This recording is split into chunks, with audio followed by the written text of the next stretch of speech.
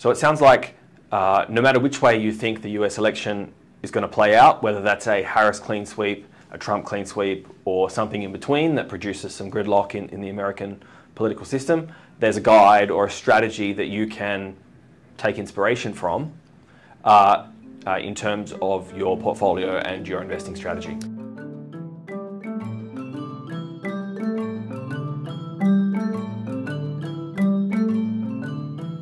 Hi everyone, my name is Angelo. I am the Communications Manager at Saxo Australia, and I am joined today by Henry O'Neill, Digital Sales Associate at Saxo Australia. How are you, Henry? Very well today, Angelo. How are you? I'm very well, thank you. Good to hear. Thank you for asking. We have just watched the US presidential debate between Kamala Harris and Donald Trump, and it was obviously a pivotal one because the previous debate included a different Democratic candidate, Joe Biden, and that debate set in train his eventual withdrawal from the presidential race. So we were all very keen to hear what the two candidates were going to say today. Did we hear anything beyond the usual bluster and culture warring that we expect in these types of environments that has taken us by surprise from an economics or markets point of view?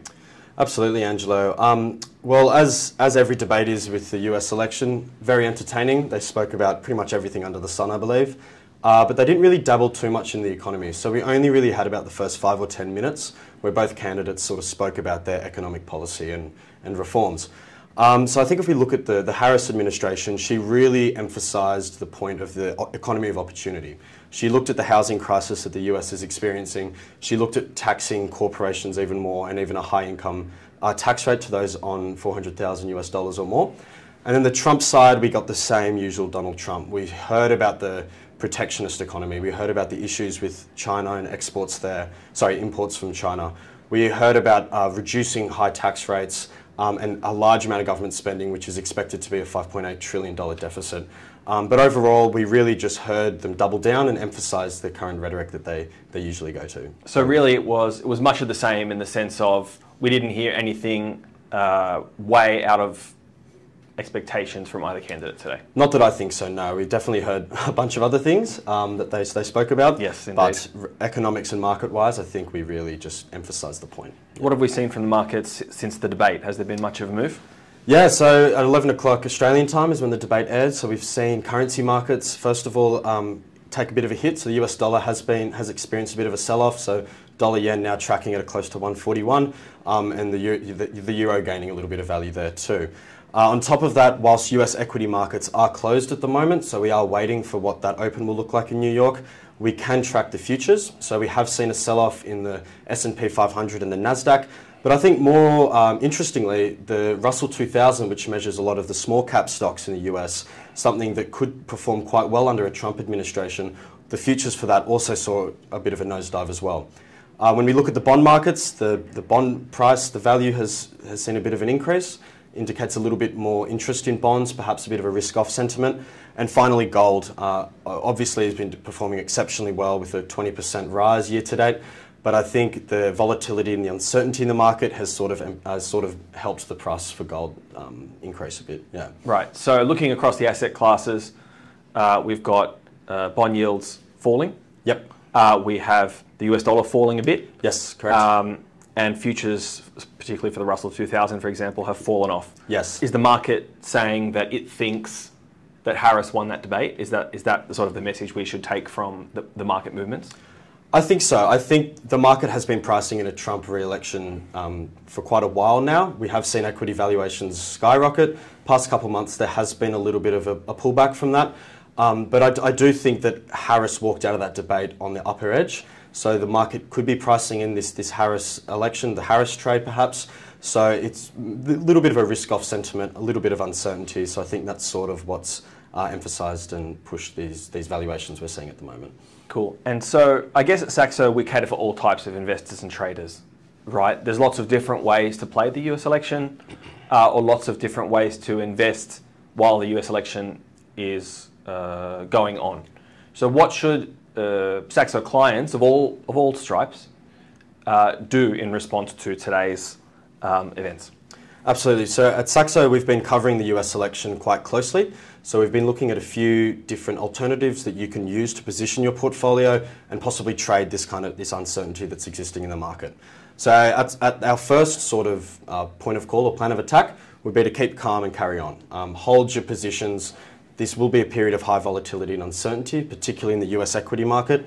But come November time, that uncertainty may start to peel off a little bit. So that's sort of the first point of call that we look at. Second of all, you can look at diversifying outside of some more volatile investments. So we call this pulling back a little bit. So maybe looking at some sectors which aren't as prone to volatility. These include utilities or consumer staples, or looking at perhaps US dollar hedging solutions as well. So looking at ETFs that cater for that, or FX hedging as well. The other way to sort of diversify out and play the low volatility game is to look at bonds. As we know that adding bonds to your portfolio does reduce fluctuations as they're not as prone to swings. So that could be something to consider as well. And we at Saxo cover the bond market quite well, and we've got a lot of research that can help you understand this product better and look at adding it to your portfolio. And then the final method you could take is to play the uncertainty card and look at potentially trading the volatility in the election swings that we're seeing. And I'll probably break this down into three different sort of strategies. The first one is the uncertainty kind of strategy. You're not sure who won the debate. You're not sure what will happen on November 5th. You could look at playing a gold trade, perhaps. And we at Saxo think that the uncertainty in the market and the volatility has caused gold prices to push up, and there could be a little bit of room for potential growth there. On top of that, both candidates have expressed their interest to spend a lot. We're looking at Trump's $5.8 trillion budget deficit. I think Harris has about a $1.8 trillion deficit over a 10-year cycle or so. And infrastructure tends to do quite well as government spending into these sort of projects happens quite a lot, and it could be something that both candidates look into during their presidential term. Yep. The second method would be to look at perhaps playing the game if Donald Trump were to win the White House for a second term, and looking at the sectors that could perform quite well. So Trump has openly expressed he's planning to help small businesses, help medium-sized businesses by reducing corporate tax rates, by protectionism and not letting foreign companies operate in the US. This could help small caps. So we at Saxo are relatively bullish on small caps if a Donald Trump presidency comes around again. On top of that, we also think that energy as well, so domestic energy, he's not the biggest fan of environmental clean energy as such, so energy companies could be definitely something that we would recommend. And I'd also like to talk about European defence stocks as well. Trump has said that if European companies can't match that 2% GDP minimum NATO spend, he will start to withdraw funding and possibly put the US's involvement with NATO on the rocks a little bit. So European defence stocks could be one to benefit from this too. And finally, the Harris trade. If Kamala Harris wins the White House, some stocks to look out for. I think the obvious one is clean energy. She's expressed in that debate as well. She doubled down on her investment into solar and wind turbines as a potential to transition the US away from fossil fuels. On top of that, she's expressed an interest in the Affordable Care Act as well. So healthcare stocks could perform quite well under her administration. And finally, without trade disruptions that Donald Trump would have with China and Taiwan, and the US protectionist policies, technology could perform quite well under the Kamala administration too.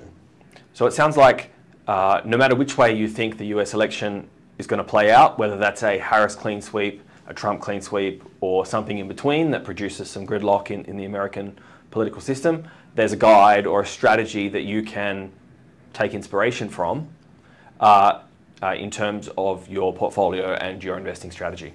Yeah, absolutely. So whatever your investing style is, whether it's quite like a buy and hold and you're not really making regular trades, or you're quite active and you're looking to trade swings in the market, this period is definitely open for anyone really. We have the resources and the research materials that you can make these sort of guidelines, these ideas to adjust your portfolio, or you can trade the swings and trade the volatility. It really is open for anyone. At Saxo, we try to cater to every single different type of investor and trader, and try to provide as much research and as many resources as we can to help you make the right decisions. Awesome. Thanks so much for your time, Henry. Not a problem, Angelo. Thank you for having me. Thank you, everybody, for listening in today. And as Henry mentioned, please head to the Saxo Research Hub in the Saxo Trader Go or Saxo Investor platforms for more, or head to the Saxo website where all of our expert research is available.